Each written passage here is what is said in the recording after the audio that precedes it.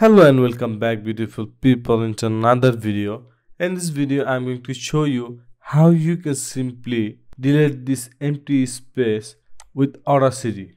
So I'm going to show you how easy you can delete this empty space without lot of work. So for this we need to select our entire audio with Ctrl A, and then we need to go to effect panel from here.